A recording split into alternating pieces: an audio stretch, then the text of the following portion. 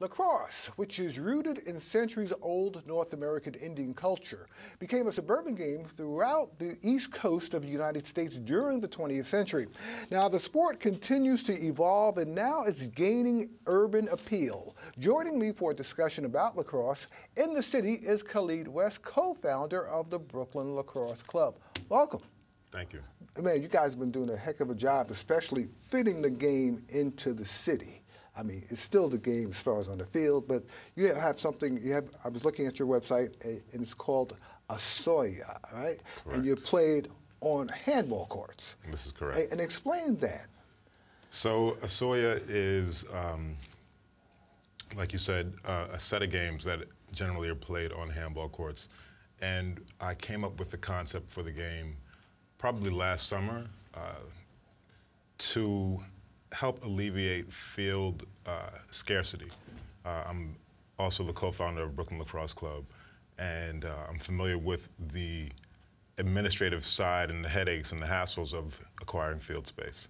So That's a big deal here in the city, yeah. It is, it is. It's tough. So I was at a court one day, and I was, on the wall, which is a very familiar practicing element for lacrosse players. And I was thinking, like, how do you make this fun? How could you, get some enjoyment out of being here, just other than like throwing the ball against the wall and catching it?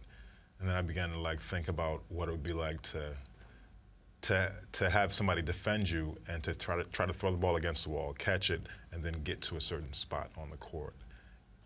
And I got a couple of players together.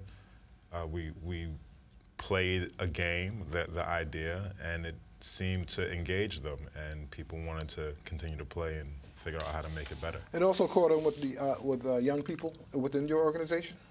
Well, yeah, absolutely. I mean, you see people playing now, at this point, playing on the wall much more than they had in the past.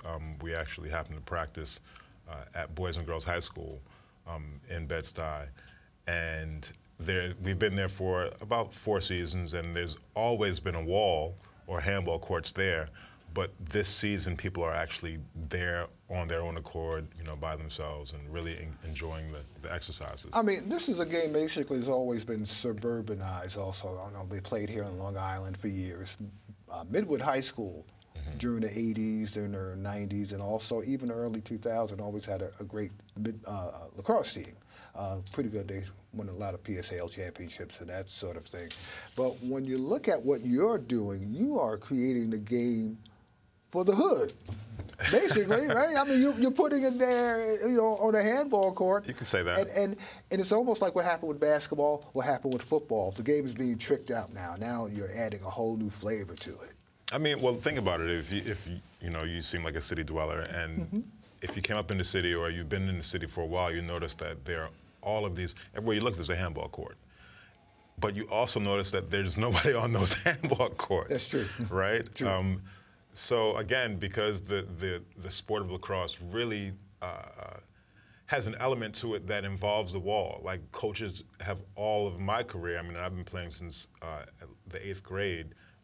Have always said, make sure you're on the wall. Get on, because if you don't have another player to throw and pass with and catch with, you need to find something to practice your skill. And with the wall, you got to react to the ball wherever the ball goes. Right. And the ball, if you know it, it has a really funny bounce to it. Correct. It'll bounce once and then it'll take off on the second bounce. So, now the wall means, Asoya means the wall, right? And basically a certain tribal Indian language, is that? It's an Iroquois. I mean, when I thought about wall lacrosse, initially the game for it, or the name for it, I was calling wall games. And I figured that because they're a set of games, I think I'm onto something here. So I really wanted to try to sort of brand it, or at least give it a name that was recognizable and understandable. And but I also wanted to pay homage to the Native American heritage. And so the name for, the Iroquois name for wall I came across or looked up was Asoya. And I figured Asoya would be an appropriate name for what this is. It's kind of straightforward. We were talking off camera. You were telling me about the game of lacrosse, which has been around for centuries. I mean, before this country was even colonized and developed into what it is now. And you said the game is also a spiritual game. Yeah, I think so. I mean, what I had mentioned before was that there's certainly the athletic element to it, and the heritage aspect of it. But for me, I mean, it's a very spiritual game.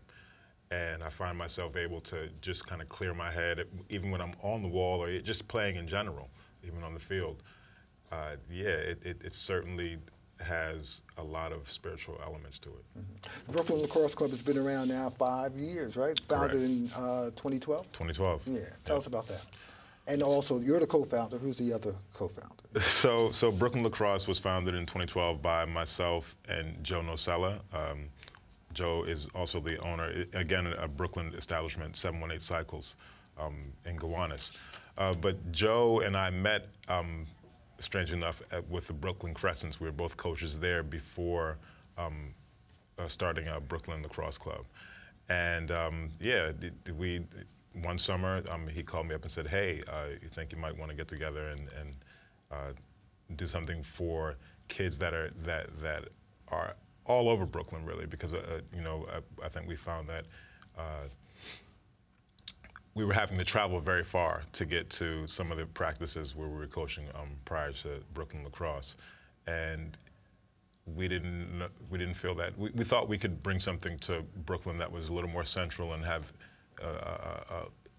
a lot more kids involved. Mm-hmm. And so Brooklyn Lacrosse started with that in mind, and the mission was just to really make something that was accessible. And to everyone in Brooklyn that wanted to know anything about lacrosse. So we started a program that was $99, and we've kept it, pretty much that price. And what is the age range? Age range is from kindergarten through 12th grade. Yeah, Pee-wees all the way up through 12th grade. When you look at the game, as far as especially the teams, you have various levels also? You have toddlers, midgets, do you have those various divisions within your organization? We call Pee-wees what they are, and then we categorize the player levels according to their age. So that's, U8 would be under 8, U12, under 12, U11, under 11, et cetera. All the way up to U19.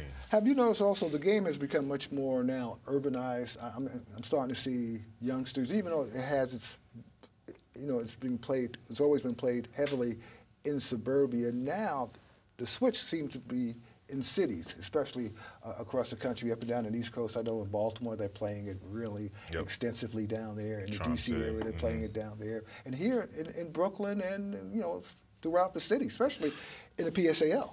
Brooklyn, Harlem, the Bronx, it's everywhere. It's really everywhere. Queens, it's penetrated the city in a fantastic way, in my opinion. I mean, it's been on Long Island for a very long time. And, again, I think in terms of field, when you think of a city, you don't necessarily think of field space. You don't think of green spaces, that are in use all the time. And lacrosse traditionally has required that. So yeah, I do see it in urban settings now, and people are certainly from these areas that are successful in the sport. And the great thing about the sport, even though there's not a pot of gold, there are professional teams out there, and if there is a professional league, scholarships are available out the yin-yang, right? Absolutely, yeah. And I'm hoping that, again, with being able to get players more access to being able to play the game, just to develop stick skills with Asoya, that they'll then be able to translate to the field and then compete for some of these scholarships. Right. And you always have to remember the great Jim Brown. Yes, He's probably the greatest lacrosse player, besides being the greatest football player, the greatest lacrosse player from Long Island. Yeah, but he played at Syracuse. Well, thanks for coming. Thank you. And Thanks for having me. We'll be in touch. Great.